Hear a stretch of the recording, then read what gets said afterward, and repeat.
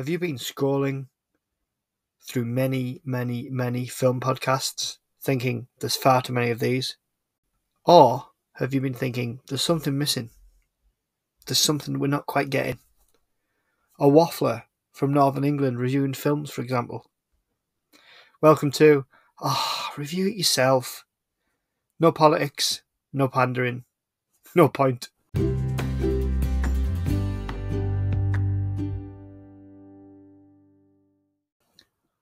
WORK.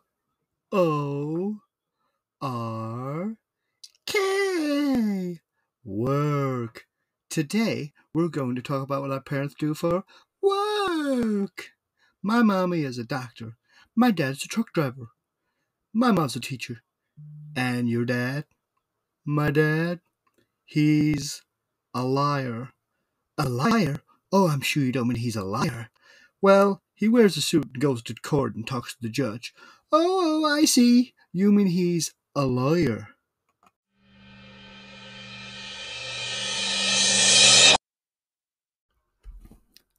Apologies for the slight sound issues on that opening part. I've recorded that bit twice now, and there's only so many times I can put my voice that high before I lose it. Anyway, welcome to Review It Yourself. Now, you might have realised from the opening that today's film is Liar Liar, which is one of Jim Carrey's best films. I might as well throw that out early. I'll say it's his best comedic film. It starts off, as you've heard, with Max, the little 5-year-old at kindergarten or whatever they call it over there, at nursery, and he's our reception, and he's getting asked about his dad, and he calls him a liar, but and he means lawyer, but actually he's pretty much telling the truth. And we see Jim Carrey playing Fletcher Reed. He comes out of the courthouse, and a guy who apparently is Chris Darden, the prosecutor in the O.J. Simpson case, which I'd never noticed before, and I read that on the trivia on IMDb, so I was quite impressed with that one. And he says, "How did it go in there?" And he says, "Just another victory for the wrongly accused." And he's like, "Yeah, right." And he's rushing to go see his son, and then the reporter's like, "Oh, there's some reporters want to talk to you about your big win today." And he's like, "I'm very sorry, I'm really late. I've got to go home and see my son." And she's like, "Oh, the reporters are over here." And he's like, "Oh, really? How's my hair?" And she's like, "Fantastic, you look great." And then you see him turn up really late to the house, and they're stood on the step waiting for him because it's nice weather in Los Angeles, I guess.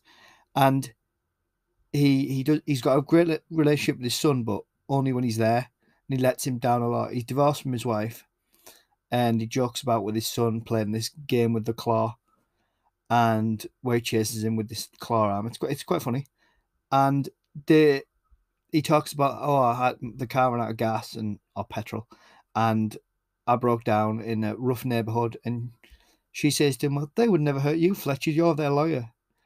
And he's like, "Oh, that was blood the belt. Try to keep the gloves up." And he's taking his kid to go see wrestling. Then Carrie Elwes turns up as Jerry, Audrey's boyfriend. He plays catch with Max, and we find out through the way they talk to each other. It's quite platonic. They're quite happy with the way things are. There's not a lot of animosity there. There's more joking, really. And you're guessing he had affairs. And they're talking about Jerry. He's moving to Boston because he's the administrator for a hospital. And she says, "Oh, Max will miss him." And Fletcher's like, "Well, I'll be there." And she just looks at him and walks away. And he goes to his office. He has to just pick someone up quickly, and he's just a pro BSer completely. He lies to a homeless guy. "I'm so sorry, I'm out of change." Then we see Miranda talking to another lawyer, saying, "It's your job to present the strongest case possible. The judge gets paid to decide what's true. You get paid to win." And he's like, "I'll represent Mrs. Cole aggressively and ethically, but Miranda, I won't lie." Then we see Fletcher. Miranda says, "We'll just have to find someone who will," which is going to be Fletcher. And Fletcher walks into his office and he sees the receptionist, and she's like, "Hi, Mr. Reed." And she's got, I was going to say braids, but they're not braids. They're like sticky up braided hair pieces. And he's like, "Whoa, did you do something to your hair?" And she's like, "It's a bit extreme, isn't it?" my hairstylist said it would accent my facial features, and he's like, that's exactly what it does. It completely accents your facial features. And he's like, we've got to go to the office, and he coughs to stop himself from laughing. And then there's loads of people who talk to him. You know, he sees Pete, this overweight guy, and he says, "Hey Pete, you're losing a little weight." He sees the guy, and he's like, "Hey man," and the guy's like, "It's Randy." He's like, "Oh, I know." And then he sees a guy who's like, "Just taking lunch orders, Mr. Reed, anything?" And this guy's got like a massive spot at the end of his nose, and he's like, "No, I've had just about enough for breakfast. I'm almost ready to pop. I mean, I'm full." And Fletcher Reed, Jim Carrey is fantastically expressive in this film. He's a clever liar. He's not nasty. He's just good at, you know, smoothing people over and evading people. He's a pathological liar, but that's made him a very successful defense lawyer in this firm. He's not partnered yet, but he's working that way. Mrs. Selner from Mrs. Doubtfire, Anne Haney or Annie Haney, the late great, she plays his secretary Greta in this film. He's forgotten his son's birthday that's tomorrow, and she's got him a present for the kid. And Miranda comes to see Fletcher and says, "Oh, you're not busy tonight, are you?" And he carts the files into his office, and Max realizes, you know, he says to his dad, "We're not going, are we?" We see Audrey out at like a posh restaurant with Jerry. He asks her to marry him, and she's like, "But you're moving." And he's like, "I know, but it makes too much sense. We're all together." And and in the morning, Fletcher drops the son off, and they say, "Oh, we'll talk tonight." And he says to her, "What do you mean tonight?" And she says, "Max's birthday party." He says, "Oh yeah, of course, yeah, we'll meet then, fine." And he says, "Bye, son. Jerry, enjoy my wife." There's some great lines in this film. We see him then give this plan to Samantha Cole, and it's really, really smart, but it's completely untrue. We find out this woman, she's married a very successful man, a millionaire by all accounts, and he says, "You know, you've given him two wonderful children." And she's like, "Oh, one for sure. That's actually his." And he says, one single act of indiscretion. And she's like, "Seven. Pardon me? Seven single acts of indiscretion." And he's like, "You're the victim of a cold, distant workaholic, starved for affection, driven at the arms of another man. Seven. Yeah, whatever." And he goes on this big rant about, where would Tina Turner be right now if she'd rolled over and said, "Hit me again, Ike," and put some stank on it. Rolling on the river, that's where she'd be. But she'd be on Thunderdome because she decided to send a message. Wake up, sisters. There's no such thing as a weaker sex. And she's like really fired up by this, whilst Miranda's like laughing quietly. And she says, "You're right, Mr. Reed. I'm tired of getting kicked around."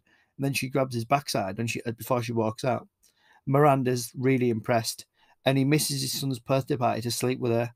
And there's more than a hint. In fact, I think he says it later on when he can't lie, that it's just to help advance his career. And she bites his lip and drags him off camera. And that was Jim Carrey's idea, but it looked painful. So it's Max's birthday party. He won't cut the cake without his dad there. Fletcher is at work getting ridden by the boss, literally ridden by the boss. He rings up to say, "Look, I'm so sorry, I'm stuck at work, I can't make it." The boss is really riding me. And there's a funny bit where she bites his nipple and he's like, "Hey." And Audrey's like, "What's the matter?" "Nothing, I stubbed my toe on the desk." And she goes up to Max and says, "Look, your dad's sorry he had to work." And you hear Max in his head say, I make a wish that for only one day Dad couldn't tell a lie." And this is at 8:15 at night, and it comes true. You see Miranda and Fletcher in bed, and not in bed, on her office couch or something anyway. And she says, "Was it good for you?" And he's like, "I've had better." And he's like, his face, he's stunned by his own admission. Then we see him in the morning, and he's still laughing about it, brushing his teeth. "I've had better." And then he's in a lift going down out of his apartment. And there's a woman in there, a very beautiful woman. And he says, "Oh, hi, have you just moved into the building?" She's like, "Yeah, everybody's been real nice." And he's like, "Well, that's because you have big jugs. I mean, your boobs are huge. I mean, I want to squeeze them." And she's like fuming. And he's like, "Mama." And she just punches him right in the face. And he walks out. And he meets, it's just an absolute disaster. he he gets caught outside the building by a homeless guy, and he's like, "Any spare change, mister?" "Absolutely. Could you spare some?" "Yes, I could." "Will you?" "Mm-mm." "How come?" "Because I want to get from my car to the office without being confronted by the decay of Western society. Plus, I'm cheap." It's just absolutely hilarious. Um, he ends up in court. He just can't get his plan out, and he just makes noises. And I honestly don't think this film would have worked with another actor. Uh, Never, ever, ever try and remake this Hollywood. But you just know they're going to. They will at some point remake it. Definitely. They've just. I mean, is it a remake of Home Alone? Or is it kind of a, you know, another. Well, it should have been a straight to DVD, but straight to streaming services now, aren't they? And yeah, by all accounts, that's an absolute shocker. But I'm not going to watch it unless it gets requested. But outside of that, I'm not going to watch it freely and willingly. Anywho, you work out he can't lie. He can't lie, mislead, or even withhold a true answer, or ask a question if he knows the answer's a lie. He tries to get out of the court case, but he can't, because all he can say is, "I can't lie." And that's not enough for good reason. You see him, and it gets adjourned to 1:30. So you see him go back to his office, and he's stood in a lift, and everyone's like wafting, like with disgust faces, and he walks out and turns, and he's like, "It was me." So he's dropped one in the office in the lift, and it's a parallel to the earlier scene. It's the same scene pretty much where he walks through his office, but instead of being really smooth and just throwing out these kind of harmless lies, trying to make people feel good and that kind of thing, this one's just a disaster. He walks past a quite an overweight guy, and he's like, "What's up, Fletcher?" He's like, "You're a cholesterol fatty dead man walking." And I tell you what, I watched this with the subtitles on. I'm not sure why I turned them on at some point, and it really helps. Like there's lines in here that I've never heard before that I thought he was saying something else, and he walks past this poor woman who's obviously besotted with him on reception, who's got like these braided. Well, I explained earlier she's got these braided kind of sticky out hair anyway, and she's like, "Hey, Mr. Reed, like the new dress? Whatever takes the focus off your head." Oh, it's just hilarious. And there's guys like, "Hey, Mr. Reed," he's like, "Hey, you're not important enough to remember."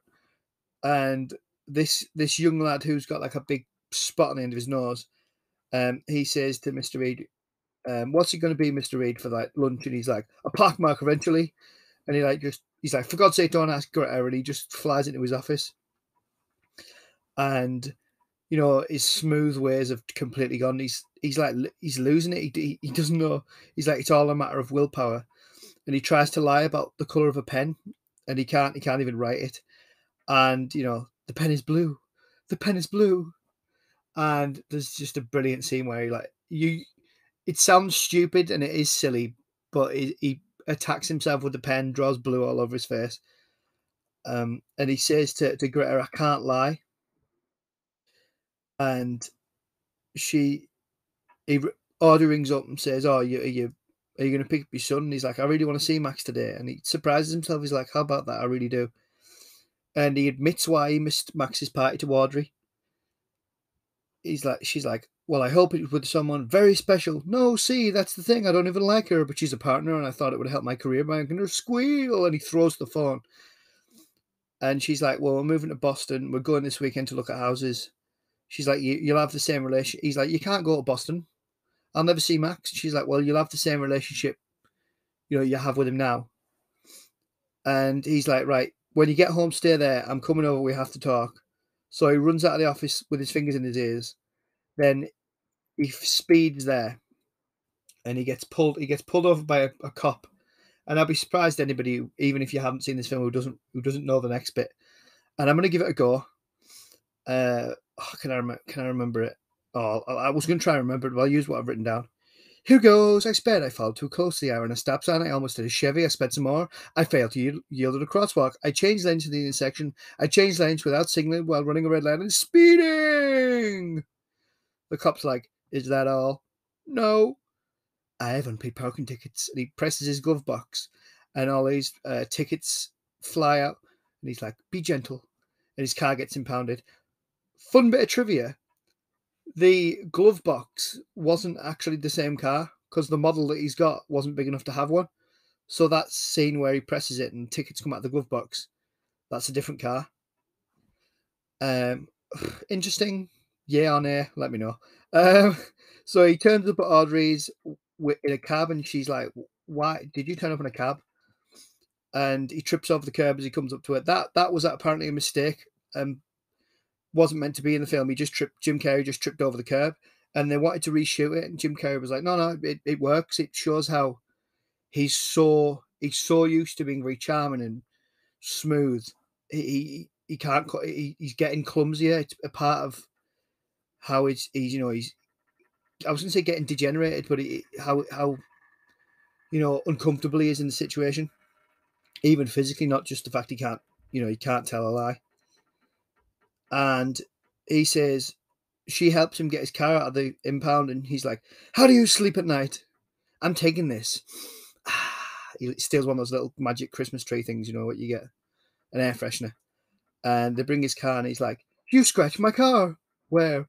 Right there. Do you know what I'm going to do about this? What? Nothing. Because if I just take it to a small claims court, it'll just drain it 8 hours out of my life. And even if I got the judgment, you just stiff me anyway. So what I'm going to do is piss and moan like an impotent jerk and then bend over and take it up the tailpipe. It's like, "You've been here before, haven't you?" And throws him his keys. And you find out between them talking, Audrey is talking to Fletcher, saying, "I've got to get back. I've got a class."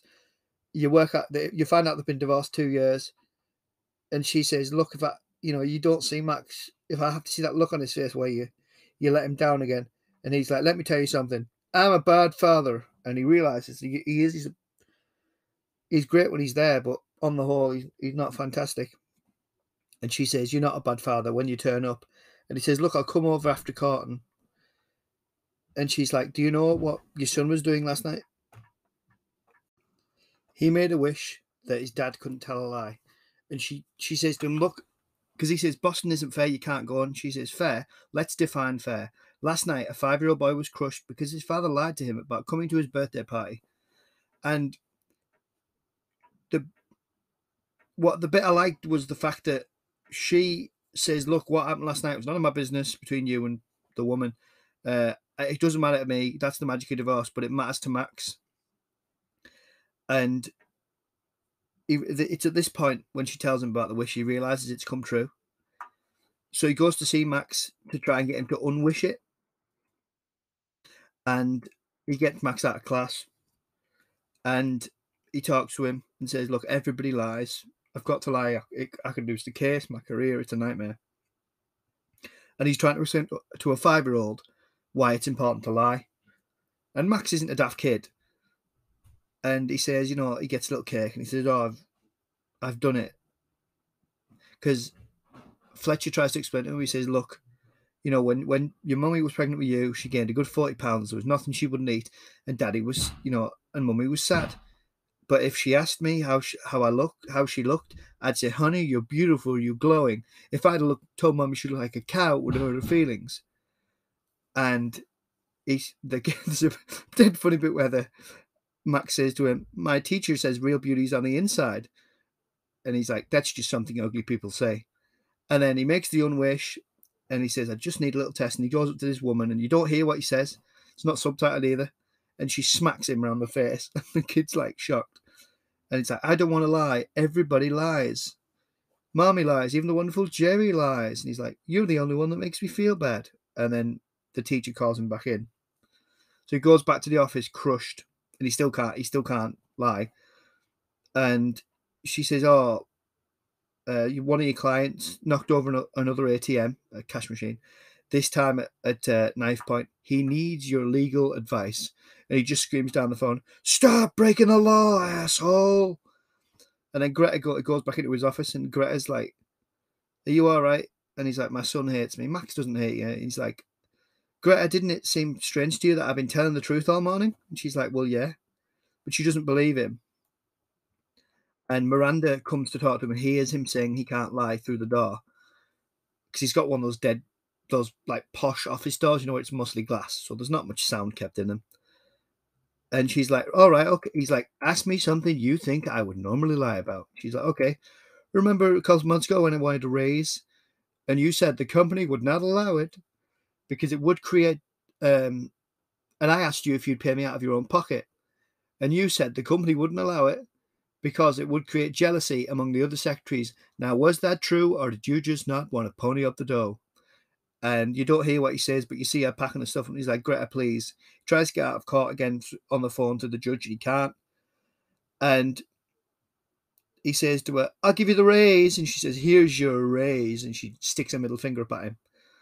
And she says, I remember when you got me this antique silver frame from Tiffany's. Tiffany's. And he's like, garage sale, $6.50 marked down from 10. And she just drops it and it smashes.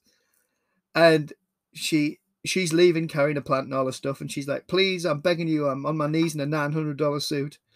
And she says, best scene in it, to be honest. Best line coming up. Mr. Reed, several years ago, my friend had a burglar on her roof. A burglar. He fell through the kitchen skylight, landing on a butcher's knife, cutting his leg. He sued my friend. The burglar sued my friend. And because of guys like you, he won. My friend had to pay the burglar $6,000. Is that justice? And he's like, no. And she's taken aback for a second. Like, wow, he's really true. And he goes, no. I'd have got him 10. And she's like, goodbye, Mr. Reed. And apparently that's based on a real life event in America. I don't know the details. And Miranda comes up to Fletcher and is like, oh, Mr. Allen, he's on the partnership committee, like one of the top bosses. You used to work directly for him, didn't you? And she's thinking, I'm going to get you stitched up and fired here. And she says, oh, because obviously he's told her well, I've had better.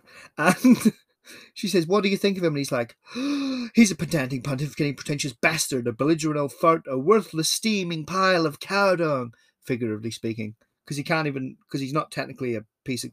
Anyway, I don't need to explain the joke. That won't make it any better.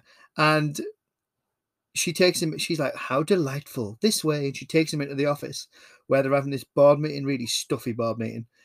And she's like, oh, this is Fletcher Reed. And he's like, oh, I'll be observing you in court this afternoon. And she says, Fletcher's just been telling me how much he thinks of you. And you can see his face thinking, oh, God. And she's like, well, what do you think of him? And he's like, he says it because he has to tell the truth, but the emotion behind his voice, he's like, he's a pedantic, pontificating, pretentious bastard, a belligerent old fart, a worthless, steaming pile of cow dung. Figuratively speaking. And the whole room goes silent, and they're all like, oh, God. And then this Mr. Allen just starts laughing his head off. And he's like, I love a good roast. Do Simmons. Simmons is old. He should have been out of the game years ago, but he can't stay home because he hates his wife. You've met her at the Christmas party. She's the one that gets plastered. It's honestly. And he goes around and just absolutely rips the piece out of everyone. He's like, you have bad breath caused by gingivitis. You couldn't get a porn star off. Your hairpiece looks like something that was killed crossing the highway. I don't know whether to comb it or to scrape it off with a shovel and bury it in lime. Loser, idiot, whim, degenerate, slut. He shouts at Miranda. And, oh, it's absolutely hilarious. He's like, that's just what this... Mr. Allen says, that's just what this stuffy company needs. A little irreverence. He's like, good. I'll see you later, dickhead. And they're all laughing their heads off. He takes the guy's wig, sticks it on the wall. Absolutely brilliant. He walks out and faints. He's absolutely past himself. And Mr. Allen's like, keep your eye on that boy, dickhead. Oh, hilarious. Then we see them back in court and he's just sat there at the table, just absolutely out of it, past it. And there's this private detective that her husband's got, and she's been caught having an affair on this tape. And it's not graphic, but you know what's going on by this tape. And I realised through the subtitles, partway through, the guy's like, I gotta go, I still haven't cleaned your pool. And I'm like, oh God, I found that quite funny. And he doesn't know how he's going to get out of this. The case has fell to pieces. She's been caught committing adultery, which invalidates the prenuptial agreement. And he's like, Your Honor, would the court be willing to grant me a short bathroom break? Can it wait? Yes, it can. But I've heard that if you hold it, it can damage the prostate gland, making it very difficult to get an erection or even become aroused. And the judge is like, is that true? It has to be. Well, in that case, I'm going to take a little break myself. You'll be back shortly so we can finish this. So off he pops. And he's peeing in the urinal. And he's like, how am I going to get out of this? He's banging his head off the wall and he's like, owie, owie. And then he just proceeds to beat himself up. He puts snow in his eyes, smacks his head in the toilet seat. And apparently there was no sound effects used. The noises you hear are just all Jim Carrey literally beating himself up. And a guy comes in, he's like, what the hell are you doing? It's like, I'm kicking my ass. Do you mind? And the guy like goes back out. And he knocks himself out against the wall. And then when he gets taken back into the courtroom by like the judge police person, he says, who did this? And he describes himself. He's like, a madman, Your Honor. A useless fool at the end of his pitiful rope. What did he look like? About 6'10", 180 pounds, big teeth, kind of gangly. And he's like, bailiff, have the deputy search the building. And then they're about to like, what do they call it? Adjourn the court to like the next day. Because he's been beaten up, and he's like, unless you feel you can still proceed, Mr. Reed. And he's like, yes, I can. So he's beating himself up for no reason whatsoever. And then they call Kenneth Falk, the man from the tape, to the stand, and Fletcher just goes off on her, and goes off on him. Sorry, and this is one of the lines, like, because he throws them out that quick that you miss some of them, and he's like. And he's trying to say, is it true to say that the relationship between yourself and Mrs. What's her name? It's gone. Between you and her was totally professional. I object, and he objects to himself. And he says, and he's like, you had sex with her every time you met, didn't you? Didn't you, liar? And the lawyers, the other lawyer, played by Sweetie Kurt, something like that. She was in Michael Molly. She's a great actress. And she says, Your Honor, he's badgering the witness. And the judge is like, it's his witness. And he's like, you slammed her, you dunked her donuts, you gave her dog a sausage, you stuffed her like a Thanksgiving turkey. And he makes this like, no, I can't do it. He makes this noise. And the guy's like, okay, it's true. Okay, I humped her brains out. There, now you happy? And like Mr. Reed's face drops, and he's like quite emotional. Looks like he's going to cry. He's like, no further questions. Then it looks like it's all over, and it's adjourned. And he's about, like, they've lost the case, and the judge is about to rule in favor of the other side, her husband or ex-husband, and she says like, I won't be a 34-year-old on welfare because my scumbag attorney had a sudden attack of conscience. So he's like 30 or 30 or whatever she says, and he's like, what? And he looks at it, and the guy's like, I award this too. And he's like, hang on, I call Samantha Court at the stand, and he works out she was only 17 when she got married and signed the prenuptial agreement, rendering it void and awarding her half of the marital assets. And he's like, there's a brilliant scene where he's like, wait, 105, yeah, in your bra. She's like, fine, I'm 127. And he's like, a blonde? Are you a blonde? If you don't remember, perhaps Mr. Falk will. Maybe we can play the tape again. Maybe it's on there. And she's like, I'm a brunette. And brunette. Burnett? What the hell's a brunette? I'm a brunette. And she's like, why did you change yours? I changed it so I could get married. And Fletcher's like, and the truth shall set you free. And he's like, my client lied about her age. She was only 17 when she got married, which makes her a minor. And in the great state of California, no minor can get married, can enter into a contract without parental consent, including prenuptial agreements. This contract is void. Oh, it's hilarious. And then they've won.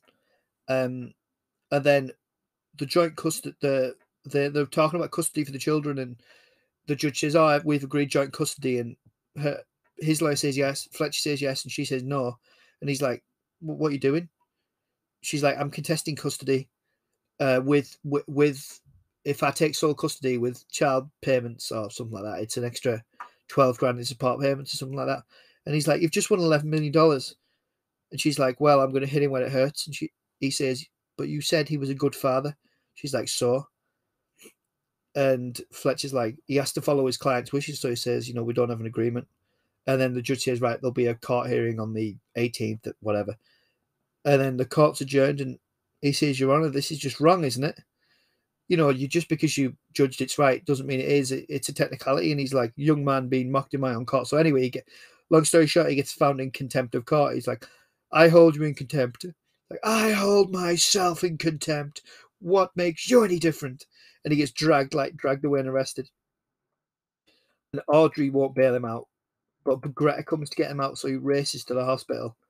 And he goes past the homeless guy earlier, and he gives him all this money. He's like, because he's like, I love my son. He's like, he gives him all this money, and he's like, here, but it's not going to make you happy. And we see Audrey and Max at the airport, and they meet with Jerry, and Jerry's like, goes in his pocket. He's like, oh, I have something for you, young man. It's the claw. And he's got like a little hook on his like index finger, pointing finger, and he's like, ooh, the claw's coming at you. Ooh, you're scared of the claw. You're scared of the claw. Now, apparently, Carrie Elwes, he still gets people in the street who ask him to do Jerry's version of the claw, which I just think's brilliant. And I'm sorry, I know you played Professor Lawrence Gordon in the Saw films, and I do enjoy that role. And you know, you were in what's the other one? He was in Princess Bride. Was he in Princess Bride? I think. I think if I ever saw him in real life, I would probably ask him to do that. I've got to be honest. You've got him, haven't you? Anyway, so Fletcher gets to the airport and he's like, what gates are leaving from? And a guy tells him, but he's like, look, you're not going to get there. It takes half an hour to get to security. And I never noticed a few times I'd watched it. You see him behind the guy, like holding onto a bag. So he goes through all the bag. You don't see this bit, but he ends up on one of those little luggage trolley things, little cars. And the bag he's on falls off, and then he unzips himself out of it, which is all real. I've seen the behind the scenes. It's literally Jim Carrey in a bag. And he steals a flight of stairs, and the guy's like, hey, and he's like, thanks, it's running great. And he chases this 747 down. And it's a hilarious set piece as he comes up, he puts the drive in, and then he climbs the stairs, and he pushes the lever so that it extends the stairs. So there's this hilarious bit where there's all these people just sat getting ready for takeoff, and Jim Carrey's face just appears like screaming for his son next to the window. Oh, brilliant. And he finally, luckily he's on the right side of the plane.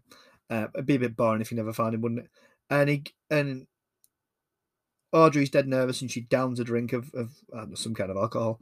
And Jerry's like, oh my, what's wrong? Whatever it is, we can work on it. And she's like, and he goes, oh my God, it's Fletcher. And she's like, no. And he's like, no, it's Fletcher. And he points. And Max is like, Dad. And he's like, but they can't hear him, obviously.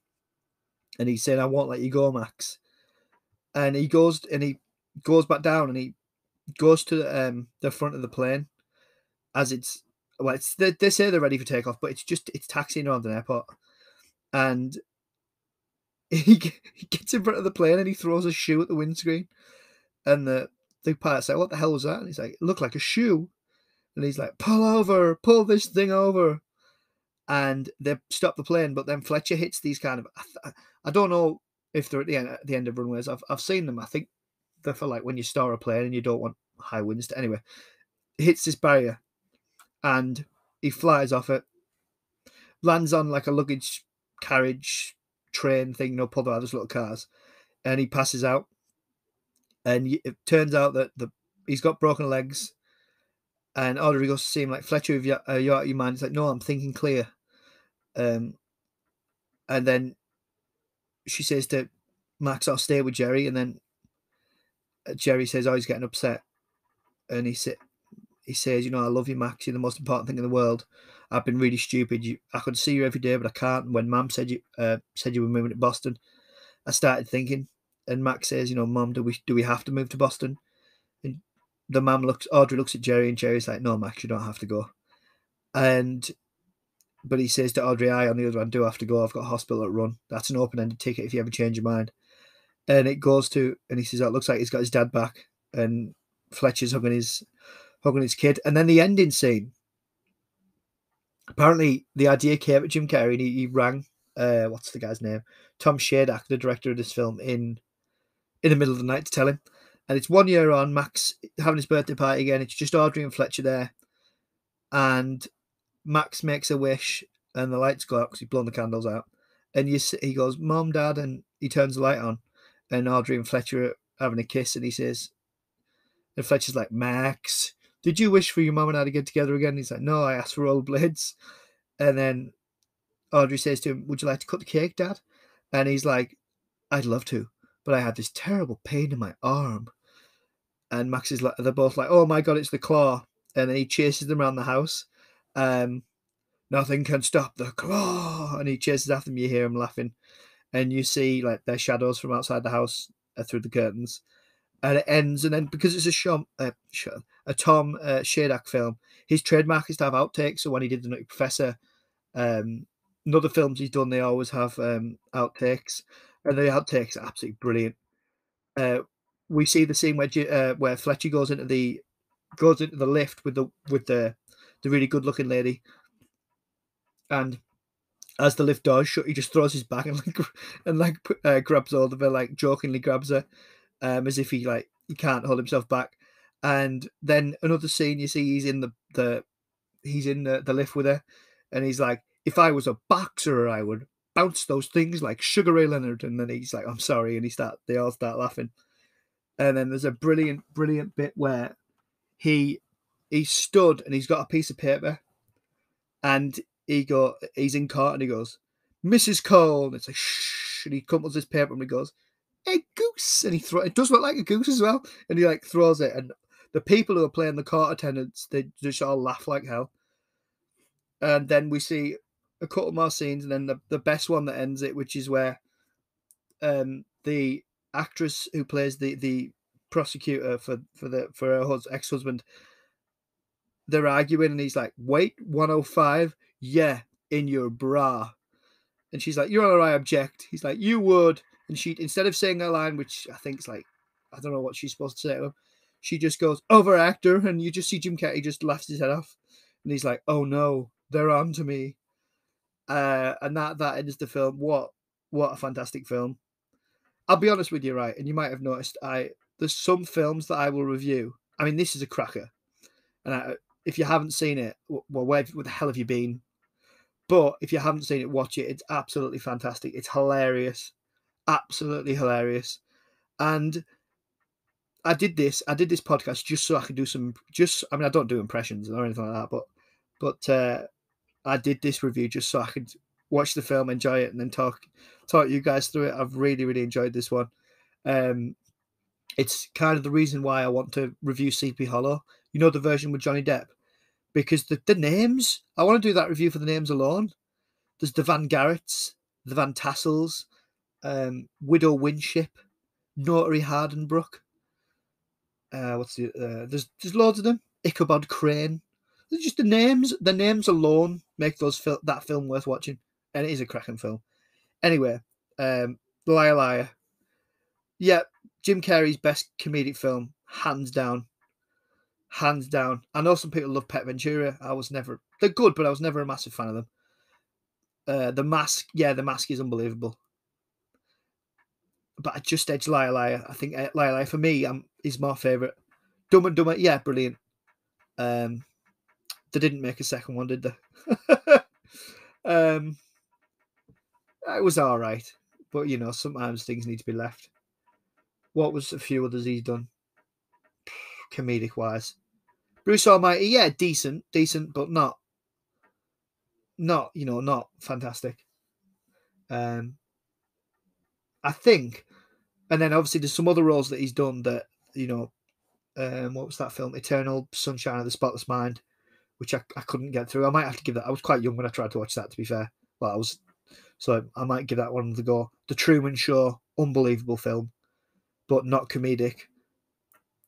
He's done some good films. Yeah. So that is my review. You can find me on you can find this podcast on Good Pods, Instagram, Twitter. What's the other one? Podchaser.com. And you can leave reviews there, or if you can leave a review or some feedback on any of the listening platforms you're listening on, I'd really, really appreciate it. I would love some feedback. I'm getting a bit of feedback from other podcasters, which is absolutely fantastic. And thank you very much to all those podcasters who have retweeted me and that kind of thing. If you haven't heard it, I have to do a shout out to Ryan Walker from the Walk the Line podcast. If you haven't listened to that guy's podcast, go over and have a listen to it. It's available on all the major platforms. It's absolutely fantastic. I mean, it puts mine into perspective. He does some really good conversations over there with, people who've started their own businesses, people who like to promote well-being, self-help, all that kind of thing. Brilliant. Go give those a listen. Really funny guy. He did. He was kind enough to come on and do a collaboration with me. We did Die Hard, so if you'd like to go and give that a listen, you can do. Please check out his channel as well. I apologise to him and the fans of his podcast because I don't think I let him get a word in edgeways. Poor bugger. For a lot of it, you get very used to talking on your own, and you might have noticed I'm not short of a word or two, and I probably should have let him talk a little bit more. But don't let that put you off. God, I could really sell a podcast, can't I? To be fair, I had someone once say to me, "Oh, you'd make a good salesman. You're very good with people." I said, "Nah, I wouldn't, because if I didn't believe in something, I couldn't stand there and say to somebody, 'Oh, it's amazing,' even if my job, money depended on it. I couldn't.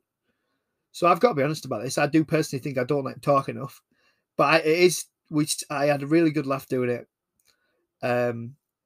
I just think a little bit nerves. My first collaboration, I just gobbed on a bit too much, but we did it. We did have a really good laugh. Went off on some asides about the Mummy films and my favourite part about talking about the way that Ellis, the character in Die Hard, tries to chat a woman up and how highbrow it is. Whereas me and Ryan were like, "Yeah, can you imagine trying that? It would be strange."